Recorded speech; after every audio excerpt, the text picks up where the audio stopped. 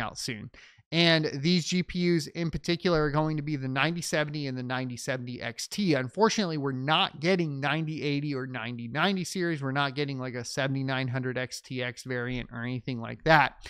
So it's going to be competing more at that 5070 level range. 5070, 5070 Ti is the presumed range. We do have full specifications for it now, at least rumored ones, and they seem to be pretty solid as far as rumors go. And so they're here. It will be on the 4nm manufacturing process. It's RDNA 4. We're going to have boost clocks up to 2970 on the 9070 XT, 2520 on the 9070. And then if we go down from there, obviously from our perspective as miners, we're always interested in memory. And the biggest disappointment, of course, on the memory side of things for the 9070 is going to be that we're stuck with GDDR6. Now, people are saying, well, they have a 256-bit bus and the 5070 only has a 192-bit bus, but the 5070 Ti has a 256-bit bus and the memory's running much faster. So if you look at specifications as far as total bandwidth, memory bandwidth on these GPUs, right? If we look at that, it's 624 gigabytes a second in total bandwidth on the 9070. And that's going to be the same on the 9070 XT because it's the exact same memory configuration. Unfortunately, what that means is this is even slower than the 192-bit bus 5070 with the GDDR7. So the GDDR7 on there, right? If we pick that up, let's go ahead and do 5070 specifications for you guys. I thought I had this pulled up, but we'll go ahead and pull it up again. Here it is. Right now, the bandwidth is 672 gigabytes a second of bandwidth. So even the 5070 will be beating out the 9070 XT just thanks to the faster memory speed, right? Because it's significantly faster at 28 gigabits per second effective on the memory clock. And as we know, GDDR7 is running much cooler than GDDR6, and it's overclocking much better. So really, in all honesty, we're probably going to see this more in the 700 to 800 gigabytes a second range, depending on the make, model, cooling, all that sort of stuff. 5070 is probably going to outmine the 9070 on everything except for Ravencoin, or KAS algorithm. So really what we're going to be looking at in general is going to be 9070 performance on that. Now, what am I expecting? Well, I'm expecting 7900 XT performance on KAS, but at a lower power. And the reason for that, of course, is going to be that we are seeing estimates of that range, right? So if we wanted to look at, I would give you the memory, prediction, which we could do as always. Excuse those alerts. But if we went to hashrate.no, right, and we pulled up, let's just pull up a 7800 XT, this will work, right?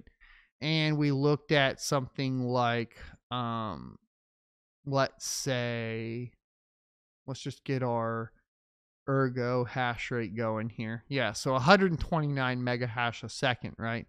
If we look at the 7800 XT specs, let's pull these up. Boom, boom.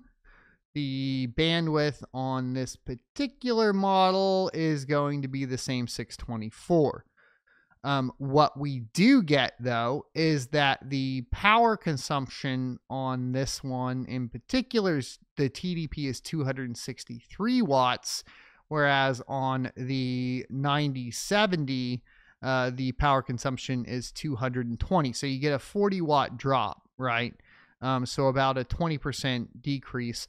So that does mean that from the Ergo perspective, we will see a little bit more efficient version of the 7800 XT in mining Ergo. But the real question, of course, is like, what is it going to do on Ravencoin? And the big pump up here, obviously, is going to be the fact that we have a better core performance in this particular case. And this is a much more difficult one to predict. This will be the first time that I've ever tried to predict something like this. But because the memory configuration is the same as the 7800 XT, all we really have to figure out is the performance delta on the clock, basically on the performance speed side of things, right? So as far as teraflops, right? So if we're going to look at that and run a percent calculator, we can maybe get closer, right? So 7800 XT is that's RDNA 3.0, so, and it's 5 nanometers. So that's going to be the hard part, is we can't get performance number to performance number. But let's say we just run this off of our pixel rate. So the 241 versus the 233 is what we're going to run. So we're going to say 241 to 233, and we're going to calculate out the percent change in that. So it'd be 103%. So I'm not expecting a huge gain in this, right? Maybe we could say it's the FP or the texture rate or one of those. Maybe we could go with, I think FP32 float would probably be the best bet. But I think we're going to get similar numbers, right? So, well, actually, yeah. So the FP32 float, that's 20 versus the 30. Yeah, no, I think it's going to be closer to pixel rate because we want performance. We want core performance, right?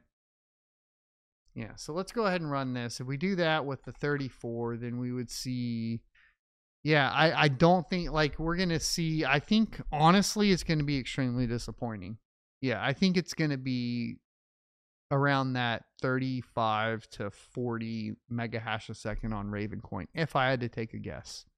That's going to be my prediction right now. I think it's going to be disappointing. Now, I did think it could get closer to the 7900 XT. And in that case, let's go ahead and just make sure. Let's look at the 7900 XT. And the reason I say that is right now in games, it is looking to sometimes trade blows with the 7900 XT. And if that's going to be the case, I think, what is that? It's still going to be in the 40 range, right? On Kapal. Yeah, 48 mega hash a second. So let's say it falls somewhere. Oh, and that was the 9070, right? So the 9070 XT is the one that's going to compete there. And so the 9070 would be between 35 and 40 mega hash a second, which means, yeah, it's viable, I think, for the 9070 XT. Let's go ahead and see if the specifications are here for that. We had that over here, right? Pixel fill rate. But that's the pixel fill rate. Okay, so let's see. We would go up in... Let's pull it over here. XT. Let's give us the same numbers so we can really see where we're at. That would be the 285. So 285 to the 233. Yeah, so the the XT is going to perform a lot better. So this does seem right. So that would be 122% of 34. Calculate that out. That'd be at 41. So my guesstimate was about right? 40 to 45 mega hash a second on the 9070 XT. That falls in line with the 7900 XT performance expectations of the 9070 XT. So that's what we're going to be seeing, I think. And as always, I think the memory configuration style, like, that's going to fall. AMD is going to still be, or NVIDIA is still going to be king for mining for the most part.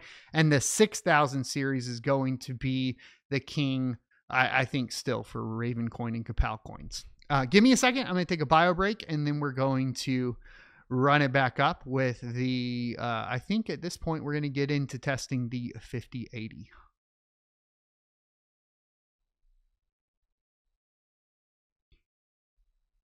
Why is that not playing?